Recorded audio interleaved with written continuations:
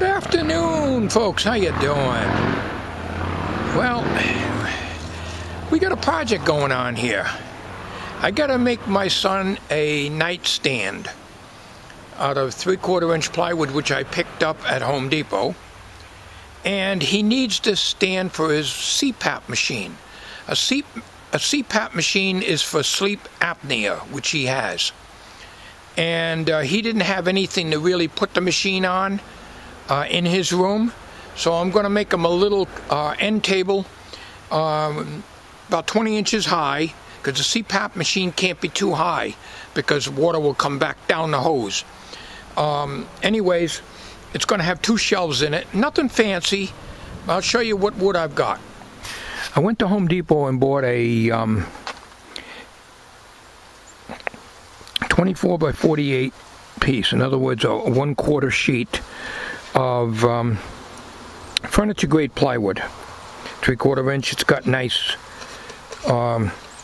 surfaces on both sides, and I'm not going to worry about, like when I built the entertainment center years ago, I used this iron-on veneer for the edges. I'm not going to get that fussy with it. We're just going to paint it, and it's not all that big. It's only the sides are 9 inches wide by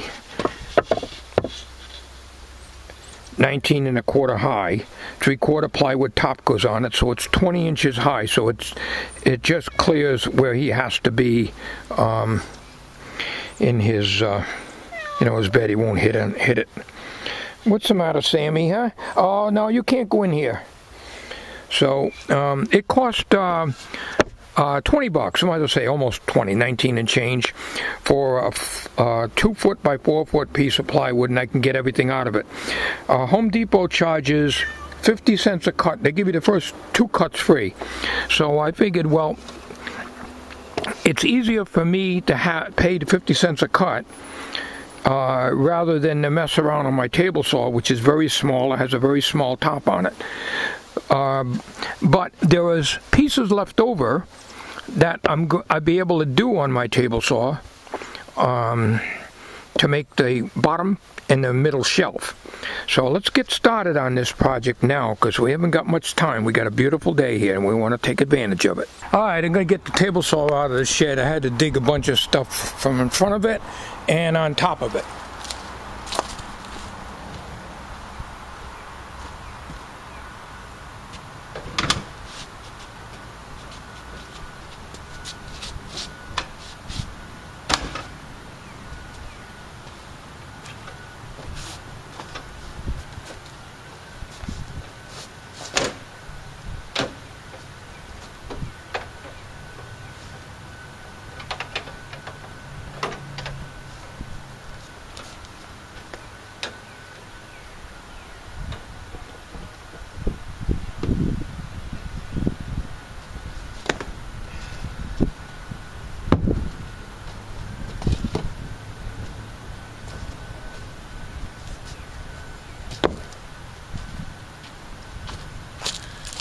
Those 4x4s would keep the plywood from blowing away.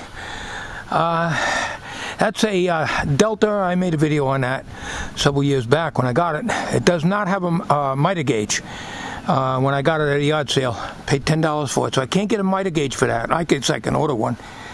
So I have to Mickey Mouse it. So that's why I get the wood pre-cut, so that I can do my cuts without a miter gauge. Now I have a miter gauge for my 8-inch Craftsman table saw that that'll fit on this, but it's short, so I can't pull out the miter gauge way out to do a large piece of wood. So that's why I have the wood pre-cut.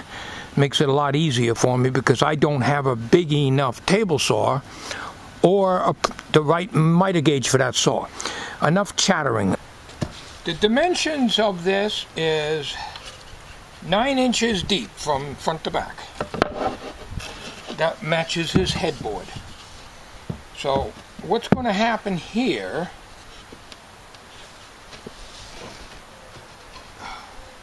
is I'm going to try to do this without dropping everything all over. Well, not going to work out too well. You get the idea. I'm going to put the top on like that. The top is going to overhang about 1 inch on each end and 1/2 inch on the front.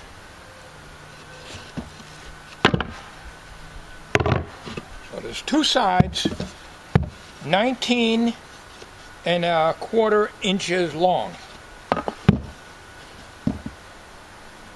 with the top on it, which is 3/4. It's 20 inches from floor to top, which is just enough height for his comes up to the top of his mattress, actually. But you don't want the machine to be any higher than that. Okay, so when this is built, I want to have a shelf in the middle and a shelf down at the bottom. The bottom shelf will be about 1 inch off the floor. And when I do the top, I'm not going to round this off with a router, because what it's going to do is it's going to bring more of this lamination exposed, and I don't want that. I'm not going to get that fussy. I am going to sand it after all, and paint it. I'm not going to stain it. Don't forget, this time of the year we're going to probably get cold, and it's supposed to rain tomorrow or the next day. So I've got to try to get this thing going. And I talk so damn much that I don't get nothing done. Okay, now, so this is the top, there's the sides. The back will be 1/4 inch Luan. These 2 are extra pieces. I'm going to pre-drill, because I've been finishing nails over every single time. I have an 18 gauge brad nailer that runs on a compressor, but I'm not dragging out the compressor because I don't have much faith in them things, and I'll just do it the hand. I'll pre-drill this plywood. Well, actually it'll be the top, and when the top comes down, I'll draw a straight line and I'll pre-drill, and I'll put finish nails in it. And I've got some Elmer's wood glue right here. That's what I'm going to use. We only got 14.5 wide, so I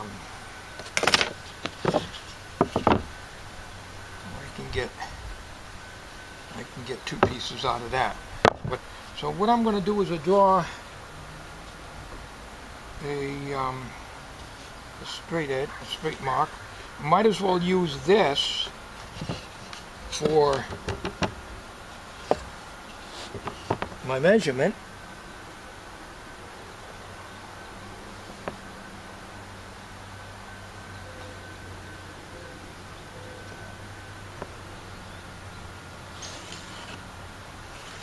Okay, there's 2 sides here, and we'll verify the accuracy of the mark. It's not rocket science, so if it's off a hair, I'm not going to worry about it. We're 18. We're a hair over 18 on this side, and a hair over 18 on this side. So this is going to be the 2 shelves, bottom and middle. And we're going to put these through the table saw. Okay, this miter gauge goes to my Craftsman, which I had for about 35 years. 8-inch table saw. It fits the groove perfectly, but it's very, very short here. And I can't find any aluminum stock that's that dimension. So it's going to be hairy trying to, I can't pull it back here. And the original miter gauge had little ears on here, so it didn't do this number. But I don't have that, so we'll have to work with what we got. Like I say, I got the rip fence, but it didn't come with a miter gauge. But I only paid $10 for this saw, so let's get started with this. Okay, this is going to be hairy, and I might have to improvise here. See how far I have to pull that out before I can do it? Useless. So, here's what we're going to do. Here's what we're going to do.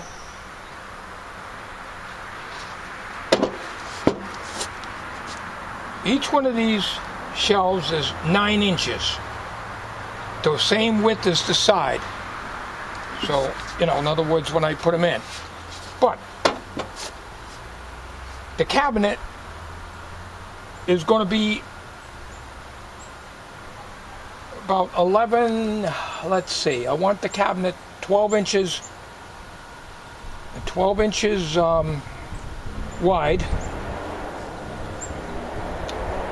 And that means the shelves are going to have to be 1.5 inches shorter than that. So what I'm going to do is take the rip fence and I'm going to rip down this way after I measure it first. So that way I'll have the proper, because the shelves are not, won't fit in this way, they're too long. You'll see what I'm trying to say here. Alright, so what I have to do here is each shelf is 9 inches wide to match the side pieces. Okay? The cabinet itself is going to be 12 inches wide. This wood is longer than that, wider than that. I have to cut this off so that we've got 10.5 inches. So 10.5 inches, as we put these sides on, and if you measure on the outside, we've got 12 inches, which is what I want. It's got a bolt here for a lock handle, so it's kind of tough on the heel of your hand. Okay. Now, before I cut that, I always double check my measurement from here to here and from here to here, because they can be off. So I'm 16.5 inches from the rip fence on the front of the platter or deck or whatever you want to call it, and I'm the same here. Okay, if I can keep this thing from moving, I'm ready to cut it.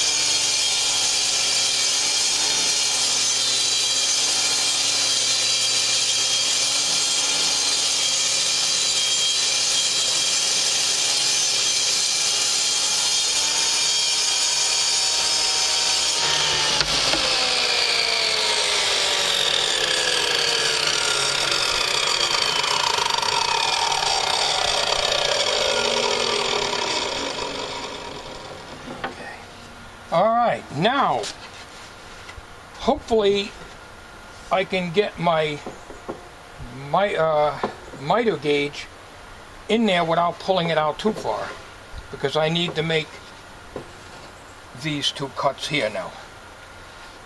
So this will be one shelf and this will be the other. I'll come back in a minute. I got to take this off. That thing is almost at the end, so it's going to be kind of a very hairy cut to make here.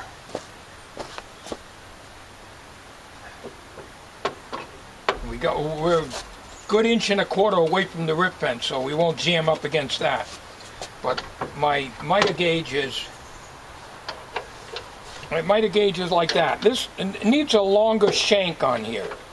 It's made for the other table saw, which was an 8-inch, but even then it was short. So you can't do very big pieces, so that's why I had to use have them cut it. Now, I didn't use my head.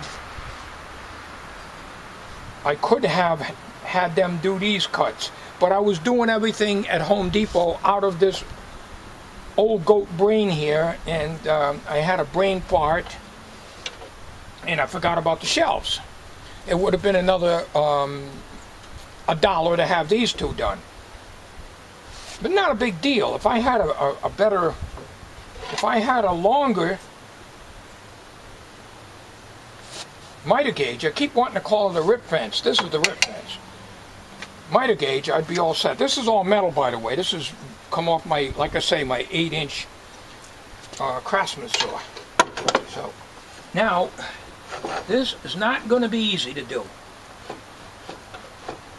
This is probably, but I don't want to use the rip fence to guide me in, because that's not how you're supposed to do this. You know, that's dangerous. I have to Mickey Mouse everything.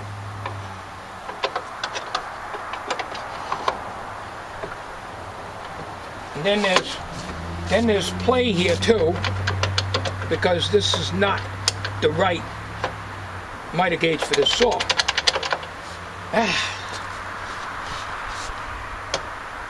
Why is it when somebody sells these things in the yard at a yard sale, they always come without the miter gauge?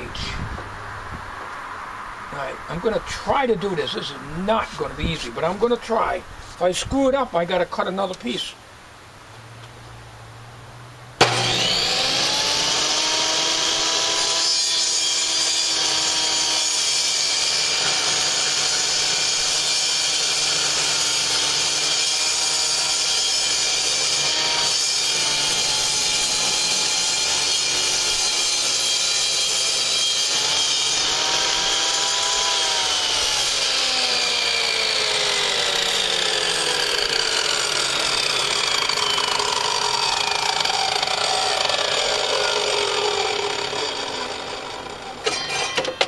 One. Get you a little better view if that's possible.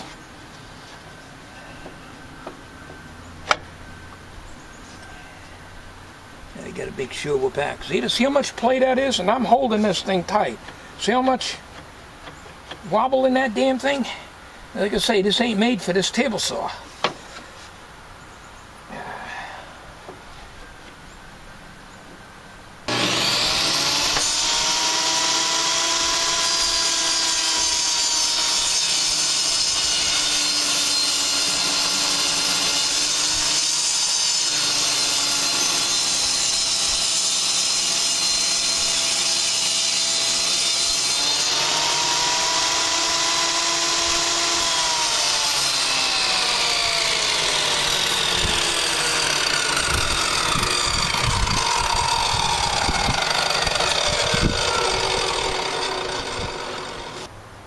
All right, let's see how accurate these things come out.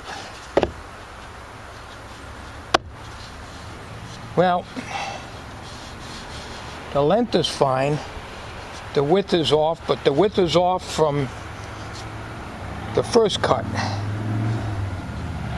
It's off the thickness of a blade right here. I don't know if you can see that. This is why I like to have them pre-cut, because of the damn. First of all, the saw tabletop is too small. Second of all, the miter gauges are stubby. Let's see now. Now we got. This is supposed to be 9 inches. This is short. This is short 9 inches. This one's right on.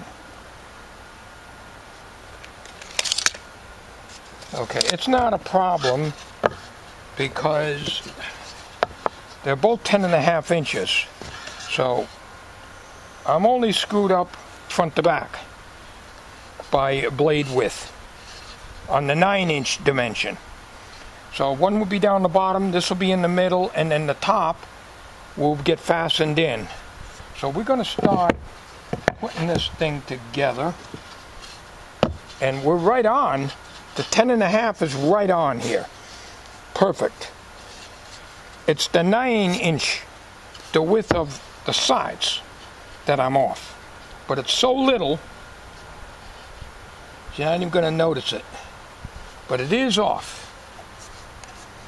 Alright, I'm using these 1.5-inch finish nails. I don't worry about galvanized because this is inside the house. But I'm going to pre-drill, so we're going to find a drill that's just a hair smaller than these little finish nails here, so I can drill through the first piece of wood. But you can't drill, you can't bang them in the 3/4-inch plywood direct. They'll bend over every time. So they have to be pre-drilled, and you don't want to make the hole too big because the head will not hold.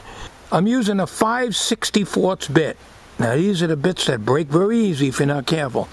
Only drilling into the first 3/4 inch piece of plywood. This is just so I can get my nails started without bending them over, and I do this all the time. I always pre-drill.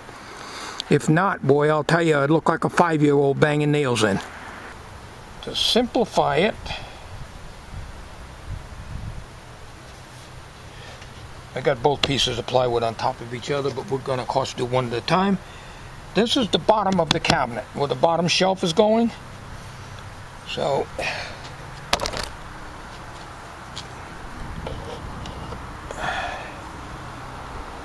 draw a line here. So we're 1/8 of an inch, an inch and an eighth, or thereabouts. I approximate. I get as close as I can. This is not micro precision. So if I can get my dimensions within 1/8 of an inch, or preferably 1/16 of an inch, I'm happy. All right. So both of these pieces are going to be drawn same way. This is the bottom of it. The plywood bottom is going to sit on that line. So what I'm going to do here, and this is the goat way of doing it, use the thickness of the plywood, draw a straight line here. So now we got 3/4 of an inch. We'll do the same on this one.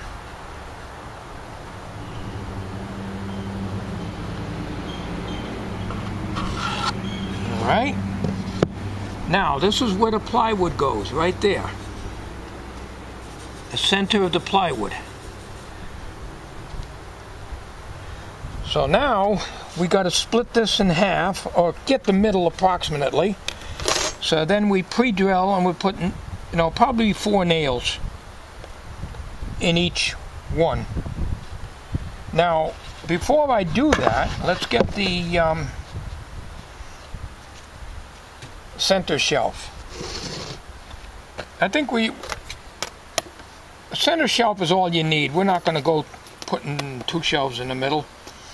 If he gets 2 shelves, this is the top of the bottom shelf to the inside top of the cabinet, 17 inches. Half of 17. Oh, the damn math.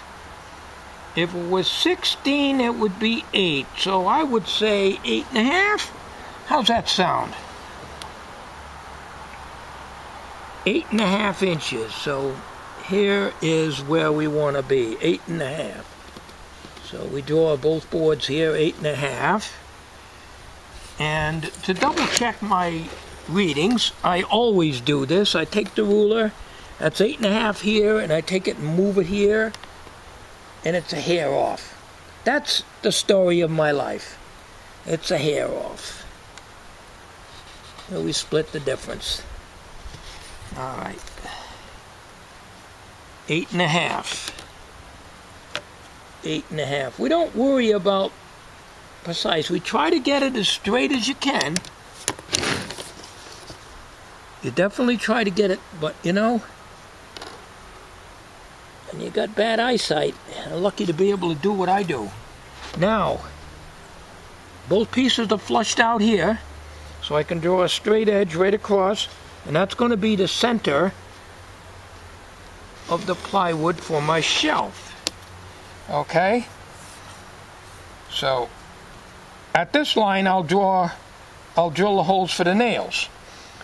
On this one, I got to make a line about halfway. So, half of 3/4. Half of 3/4. Well, this looks about right here. I just eyeball it. That looks like about the middle. That looks like about the middle. And that looks like about the middle. I'll tell you, if a carpenter ever saw how I'm doing here, none of you carpenters criticize me, please.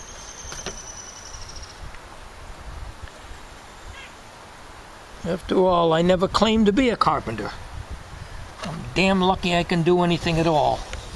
My piss poor eyesight. Okay, so that's the center there. So what we got to do is drill 1, 2, 3, 4 in each one. We're going to mark the nail where I'm going to be drilling for the nails. We'll come back on this video in a minute here. Okay, so every 2 inches, in a hole. So there's 4 here, every 2 inches. So we're going to pre-drill these,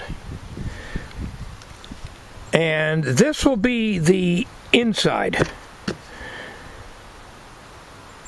When the drill comes through, it may poke through the wood and splinter it. So what I'm going to do is to lay a piece of plywood underneath each one of these as I drill them, so that you get a clean hole all the way through when I'm drilling. So you're not going to have the splinters coming out on the exit point where the drill comes out.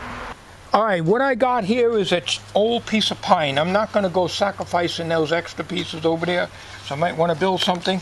So this is an old piece of pine. It's not warped, so it'll give me a good base for drilling down, and it just happens to be 9 inches wide. So that worked out good.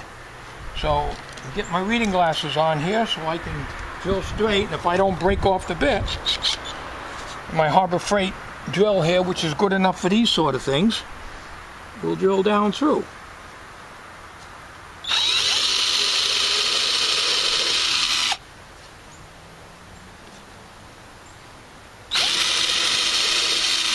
It's important that I come through the center of the plywood.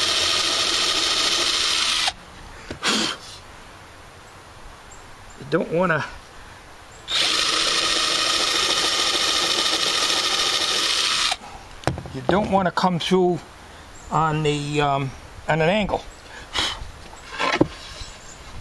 Now you see, the holes are nice and clean. If I didn't put this board here and I drilled through, you'd have wood splintering out, and that's the finished side, so it's important. And when I bang them in, then I'll use wood filler and sand it and paint it. We're not going to stain it and get fussy like that unless I can find a combination stain. It has to be like a light oak to match the furniture he's got in there, or brown paint.